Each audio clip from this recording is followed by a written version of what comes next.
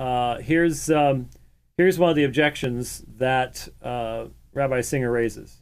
Because Levin's talking about. Okay, what we're doing is we are not going to take some amorphic texts and then apply them to texts that are graphic. What we do is we take texts that are in, this is the most basic principle. We take texts that are in the light, that are clear, and we then understand ambiguous texts, not the other way. That's how cults start, by going the wrong direction.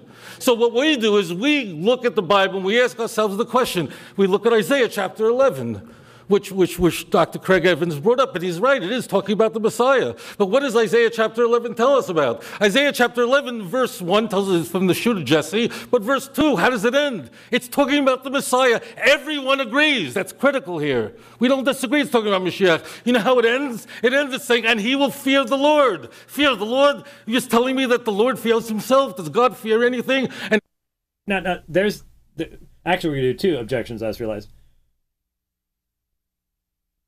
He's going to fear the Lord. Yeah.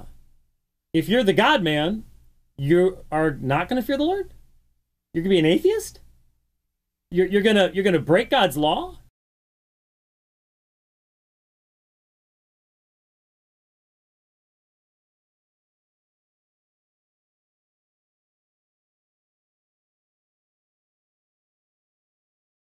What does Isaiah chapter 11 tell us about? Isaiah chapter 11, verse 1 tells us it's from the shoot of Jesse, but verse 2, how does it end? It's talking about the Messiah. Everyone agrees. That's critical here. We don't disagree. It's talking about Mashiach. You know how it ends? It ends with saying, and he will fear the Lord. Fear the Lord? You're just telling me that the Lord fears himself? Does God fear anything? And how does verse 3 of Isaiah 11 begin? He will be filled with the fear of God. Why would God fear himself? But what does the Bible say? See, Scripture says in the book of Numbers, it's in the Torah, that God is not a man.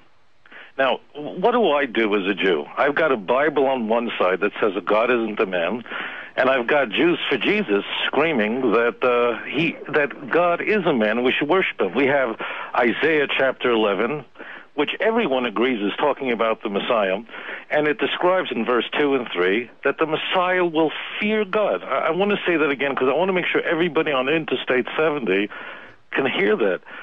The Bible says in Isaiah chapter 11, verse 2 and 3, that the Messiah will literally fear God. Now, why would God fear God? So, it's very important, we can have a discussion of what I believe, or what Jan believes, or what Moshe Rosen believes, or what your tech believes. But the question is, what is God's opinion? And that's what we ask in Judaism.